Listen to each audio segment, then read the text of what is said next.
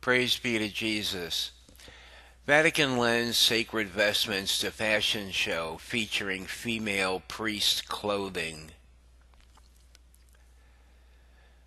The Vatican has lent a collection of historical liturgical vestments and other sacred objects from the Sistine Chapel sacristy to a New York gallery for a secular exhibition. While many Catholics may consider the Vatican's inclusion of the items approaching sacrilege, a Vatican cardinal is defending the decision.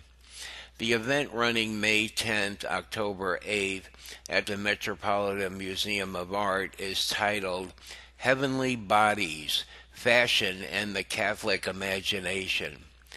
The show includes an exhibition of women's dresses modeled after clerical clothing worn by priests and bishops.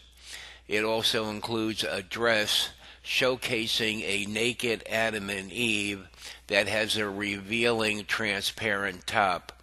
It also includes a woman's dress modeled after a nun's religious habit with a mock rosary as part of the design.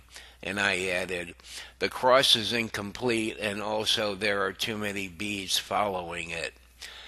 Also included in a woman's outfit featuring a short black skirt with a brazen sleeveless and shoulderless top that features an icon of Our Lady with the Christ child.